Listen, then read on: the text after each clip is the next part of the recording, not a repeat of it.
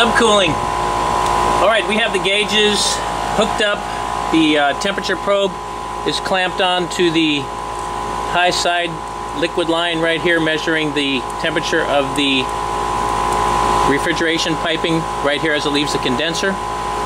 And if you remember from our lessons that we don't use our gauges so much to measure pressure as we use it to determine what the saturation temperature is of the refrigerant. So first, let's take a look at the high side gauge. This is actually a Lennox system with a TXV, so we're going to be measuring subcooling today. Alright, here's our high side pressure gauge. What you're going to want to look at is how the indicator and where it crosses the pink ring, so you can read the saturation temperature of the refrigerant. So it's crossing at about 94 degrees. Can you see that? Right there. The way that we measure our subcooling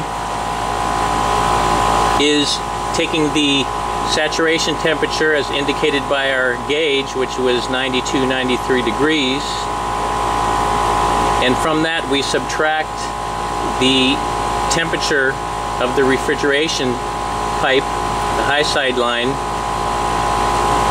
and we subtract that temperature from our saturation temperature. So let's say that's 93 degrees minus 83 degrees gives us 10 degrees of subcooling.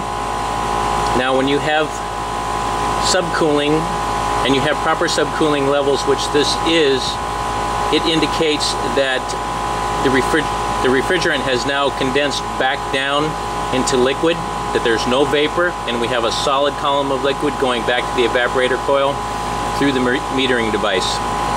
So once again, subcooling, we measure the saturation temperature as indicated on the gauge, and from that we subtract the actual physical temperature of the high side refrigeration line to get the subcooling. Alright, so that is how you measure the subcooling.